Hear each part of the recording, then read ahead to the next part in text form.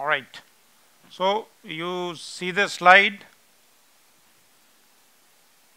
What do you think about it? This is something which is a routine, something that we read every day in the newspapers. And what comes to our mind? We think, all right, the figure changes. It's 6 today, probably it would be 8 tomorrow. And at the max, what we do, we read the location that, okay, if I'm from Chandigarh, has this happened in Chandigarh? And if it is Chandigarh, I just go through the names of the victims. If I know them, I would be affected. If I don't know them, I would say, all right, just another accident. So accident per se is the wrong word. It's a crash. The difference in word, because accident is something which happens by chance. And crash, as we use for the planes, if there is a unfortunate crash, we look for the scientific reasons. Just giving you an example, if I start moving forward, we all know what would happen. I would fall down and I would get injured. So would we call it an accident?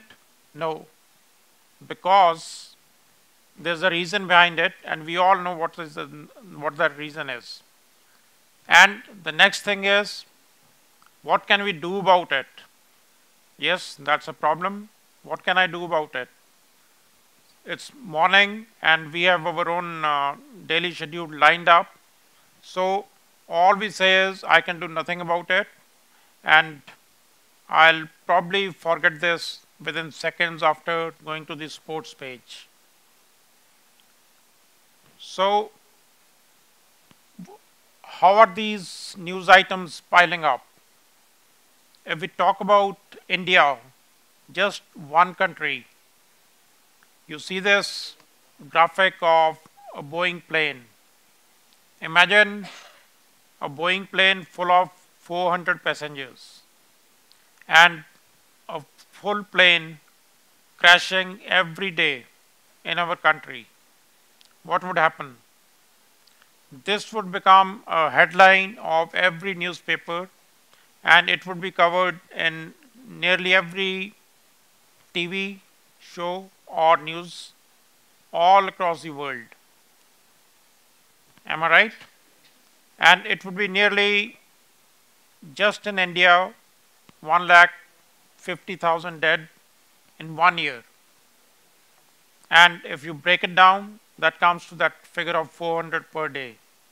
So if I take complete 18 minutes, in 18 minutes, there would be nearly 6 people who would be dead somewhere in our country on our roads, and which is something which is really avoidable.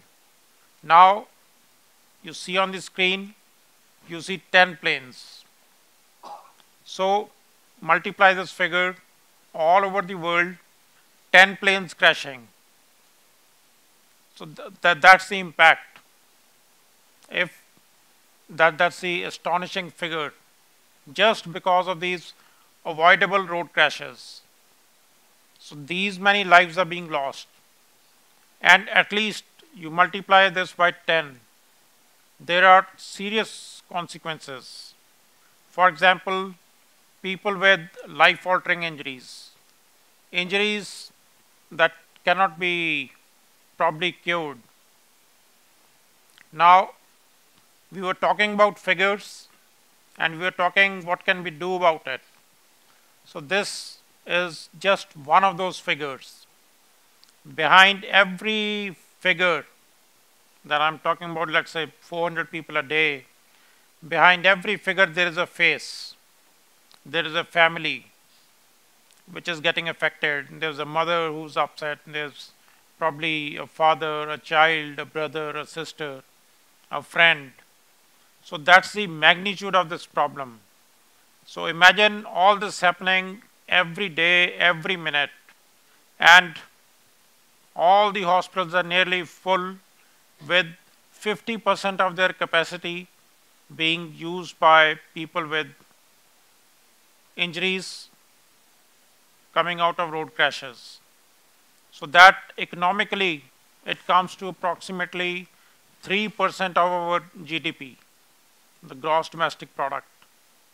Our defense budget, our health budget, the national defense or the health budget is lesser than that. So we are wasting more money into this avoidable thing. And unfortunately, further unfortunately, most of those people who are dying, they are young. In the most productive age group of 15 to 40. And this is my picture. I was 26 when this happened. And now, this 24th October, I'll be 21 years old again. So that's how things change. Now, just giving you an example, you can see on one side there are pebbles and then there is a big rock on the road. So when we are faced by challenges, a small pebble in the front wheel of my wheelchair would look to me like this rock because I would not be able to move it myself. I'll be stuck. So should we stop there? Because if any of us is going on a road and this kind of a boulder falls on the road, what are we supposed to do?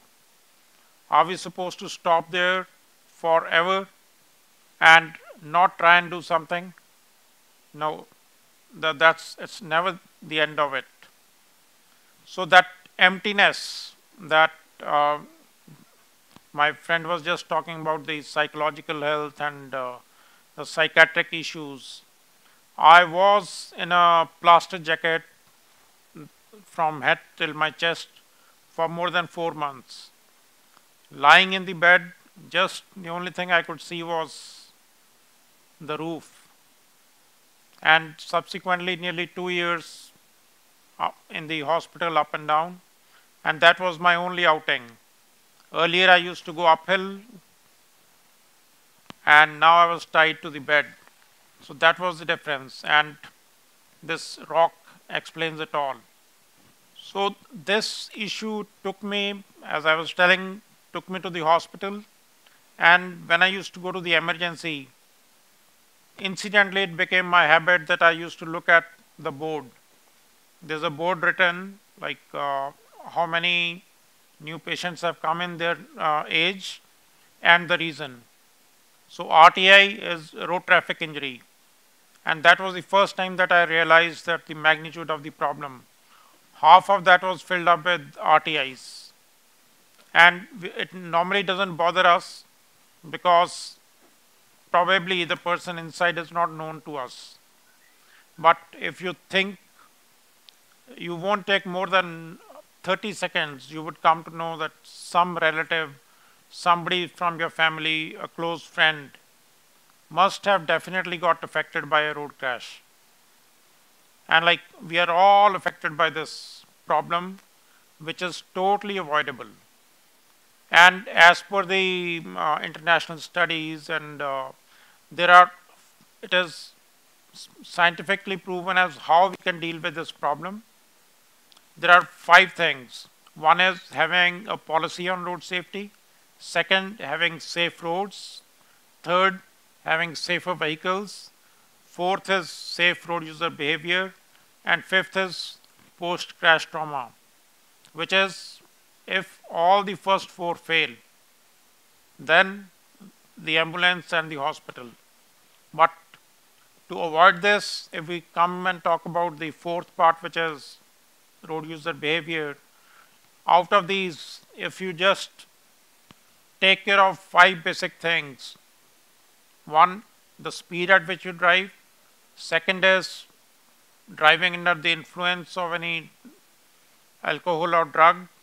Third, not wearing helmet or a seat belt.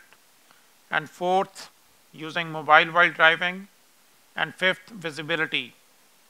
So just 5 things, you would be quite safe. And out of these, Just one small thing. You can see these pictures and you can relate to it.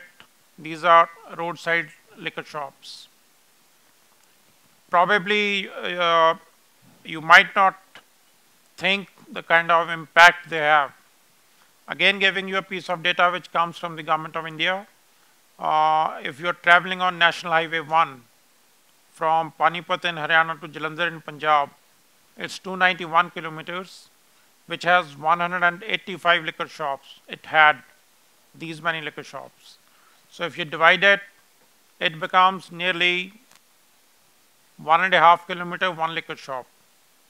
If you're driving at the Indian national speed limit of 90 kilometers an hour, every 1 minute you come across a liquor shop. So that means if you're driving down, this is just one stretch of the road. Every 1 minute you'll come across a liquor shop. So any kind of enforcement or awareness would fail with this kind of availability. And why are these people on the road? Because that's where the sale is the maximum. And these businesses are owned by very powerful people who have all kinds of contacts, controls, what and what not. So in spite of knowing this problem, this issue was not being addressed. So it's been more than 6 years now that I've been working on this issue of getting these liquor shops removed from the highways.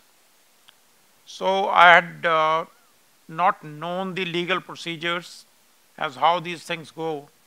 So it started by approaching the Honorable High Court. The High Court ordered that liquor shops should not be accessible or visible from the highways. And within just 5 days, the state governments, they moved the Supreme Court. And then the Honorable Supreme Court ordered that liquor shops should be removed from the highways. But there is now an amendment, and probably very soon you would be finding them again back onto the road. But that's not going to be the end of it.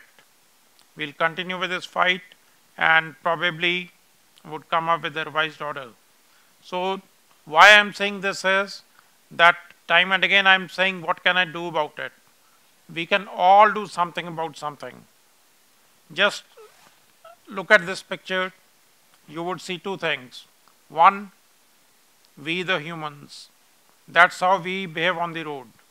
And second, it's the ants. Just see the difference. They are not humans. They are not being guided by any third party or police. They are all following the rules. Whenever you are out of here, just notice them for a minute. They never have a traffic jam. They never have a road crash. The reason, they coordinate properly with each other. They follow a discipline. And that is where we are lacking. We as humans, we lack here. We want our country to be amongst the most developed countries. If you see, you land from the plane, you travel to any other country, the first thing you see is the road and the way the vehicles are moving. So that shows our character. So your character on the road is your behavior on the road is a reflection of your character. So if we are properly moving on the road, we won't be pushing each other at the door, and we'll be working properly. So that's the only difference between our country and countries like Japan and other countries which are far ahead. So just one little request. Please try to follow these ants. We'll all be better human beings and better countrymen, and it will be good for all of us. Thanks a lot.